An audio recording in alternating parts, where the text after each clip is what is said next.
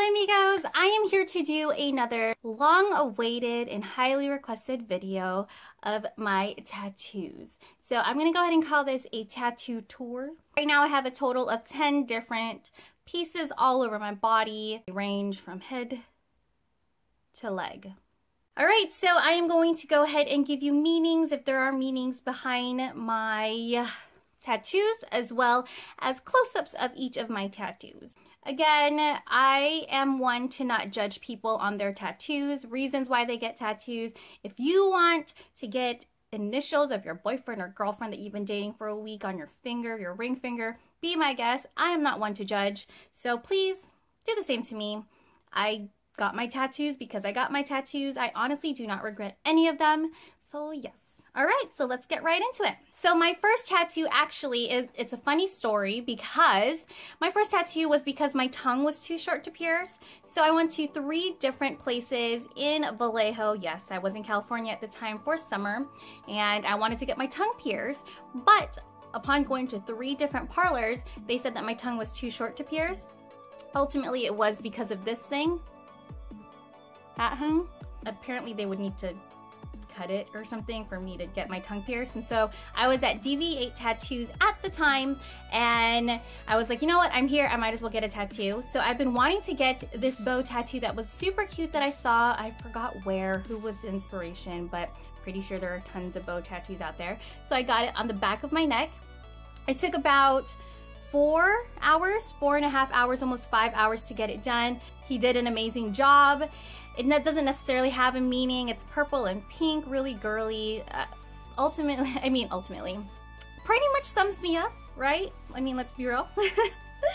My second tattoo is actually my Hello Kitty tramp stamp. And yes, I call it a tramp stamp because that's what it is. That's what it is. Honestly, I think that this was overpriced for the piece itself.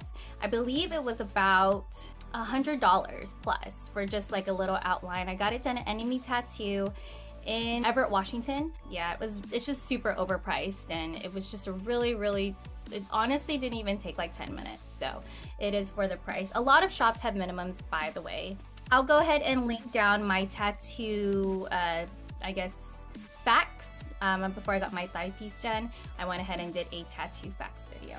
My third tattoo is actually the 3 stars on my wrist. If you are Filipino and have the basic sun with the 3 stars around it tattooed somewhere on your body, hey, cool. But I decided to go ahead and tattoo them on my wrist. Each of them are about, I want to say they're about quarter sized, and I will say that this tattoo is the one that hurts the most. They said generally when it's near your hands and your feet, it tends to hurt more because your hands and feet are more sensitive and there's less muscle or something like that. And so upon the close-up, you can see that some of the lines are not as straight because I would jerk.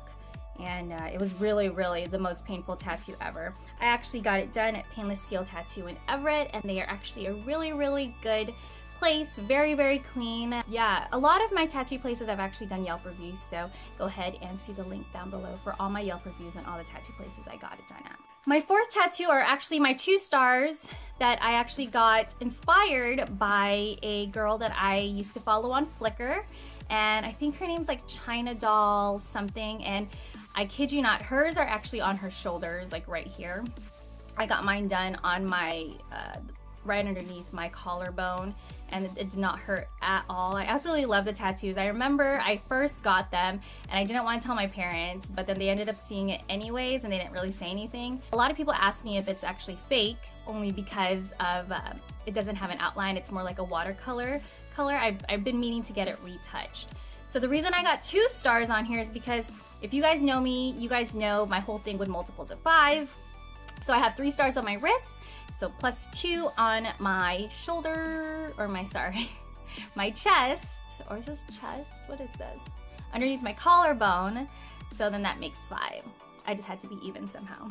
Oh, and I got my 2 stars done at Theory Tattoo in Everett as well, and they are actually a really awesome place. Again, my Yelp review is down below. I also got my belly pierced there for the 3rd time. As you guys know, I've had my belly pierced 3 times because of accidents and stuff, so yeah, that's a whole nother story. My 5th tattoo was actually a rib tattoo. I actually didn't want it to be a rib tattoo. I wanted it to be like a stomach tattoo. And I saw the actual picture or the inspiration behind it, and my tattoo artist actually made it into something else that was more like not a photocopy of it, which a lot of artists, when you tell them that this is a tattoo I want, they'll go ahead and make it your own, because the last thing a tattoo artist wants to do is just put something cookie cutter on your skin, because it's there forever, and at least have a little bit of individuality, you know? And so he said that, you know, if I'm planning to have kids, which right now, no, but if I were ever to have kids and I have a tattoo on my stomach, it, you know, stretch marks could ruin it possibly, and all this stuff. So then he kept moving it up, and lo and behold, it was my first rib tattoo. And I was absolutely frightened, because everyone talks about how the rib tattoo hurts the most, because it's like the bones are there, and, you know, it's really sensitive there, you're ticklish and all this stuff. But honestly, it wasn't bad. I will say my wrist tattoo hurt way more. So I actually got that done at Theory Tattoo as well. My 6th tattoo is actually my parents' birthdays in Roman numerals. I know, hashtag basic bitch. I got both of my parents' birthdays done in Roman numerals, and I actually went to a place in Vallejo called Hot Ink Tattoo. A girl did it, and she messed up on it on one of the little, like, lettering thing. Like, you can tell that she like laid the needle in a little bit longer than she should have, because the actual thing is like almost like bubbled up. Yeah, I don't know, whatever. My 7th tattoo is actually the tattoo that's right behind my ear. It is the heart with the infinity mixed in. My cousins made fun of it and said that it looked like a fox, which it sort of does. It sort of does. I got it a matching tattoo with my lovely cousin Marion, and she has the same exact thing behind her ear. This took probably not even like 30 seconds, because it's honestly just a heart with an outline. Not bad. My 8th tattoo is actually my Scorpio tattoo. It is the symbol for Scorpio, so it's the M with the little tail on it. I actually got that done at Blue Geisha Tattoo in Seattle. I got it done the same time that Melissa got her rib tattoo done. She got the it looks like almost like my love tattoo, but hers says family on her ribs, so she's a trooper for that. So we got that done while I was in Seattle for the weekend, and then we also got henna done the same day, so it was pretty cool. I am a Scorpio. My birthday is November 4th, hence my tattoo. Hashtag basic bitch tattoos. Yeah, I know. I know. My 9th tattoo is actually my script tattoo. So the story with this is that I was supposed to get my hair blonde. So before I went blonde, I actually missed my appointment because some things came up. So May and I actually headed to where DV8 Tattoo was, where I got my very first tattoo, because I was like, oh, I've been wanting to get this script tattoo done. And so when I got there, I met up with Chalk from Ghost Town Body Art. And apparently, you know, they bought out DV8, I don't know when, but I'm so glad I actually walked into there. I didn't even know he was the owner, to be honest. He was hella chill, and I told him what I wanted. And the script tattoo is, it's, oh my gosh, it's like so feminist, but I absolutely love it. I am in love with that. This is my favorite tattoo by far, because it actually is the truth. It is pretty much a quote that says, he offered her the world, but she said she had her own. Need I say more? I mean, come on. I know that a couple of people have pointed it out to me, like, oh my God, your tattoo is so cute. Every time a guy's like, what does your tattoo say? And I'm just like, oh God, wait for it. And I show it to them. They're like, wow, much wow.